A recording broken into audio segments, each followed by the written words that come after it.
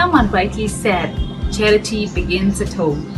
We've taken one step ahead in this by beginning with our society. A society watchman is a very hard-working man with a family of 4, which includes 3 children. He did 2 jobs, one during the day and one during the night, to meet his family requirements. But the recent times have been very hard on him.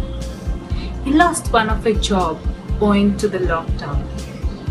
When we got to know about these hardships, we tried helping him in a way we can, in ensuring that his family gets at least 2 meals a day. We've extended our help to our parish, who is involved in catering to the needs of hundreds of poor families who are either living in the slums or by the roadside. I am Sweetie Salve, and this is my way of care. What's yours?